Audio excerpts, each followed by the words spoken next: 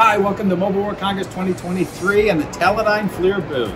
Today we're going to be taking a look at various Lepton embedded thermal by FLIR products that are made by the collaboration partners that we have in the industry. The product we're going to take a look at now is a product made by Ulefone. Ulefone is one of the most popular brands from a rugged mobile device manufacturing perspective. And there's two models here that we're fortunate to have in the Teledyne FLIR booth. The first model is available today. It's the 18T. 18T, T stands for thermal imaging.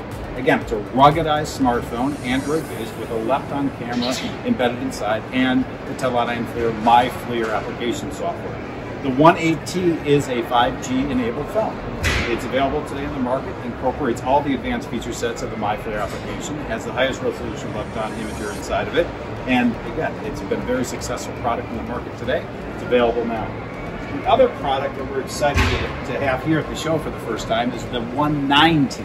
And the 19T, again, same Lepton imager, high resolution imaging camera, same MyFLIR thermal imaging application software, same Thermal by FLIR Pro branding for the Ulefone, but this is the 19T. And the difference between these two models really is affordability and 5G versus 4G. The 18T is a 5G system, the 19T is a 4G system. So it brings it down a little bit in terms of the cost structure. And it allows a little bit more affordability for people. But again, both these systems are designed for professional use, for consumer use, as well as consumer use by Thermal by FLIR enabled thermal imaging camera. Thank you.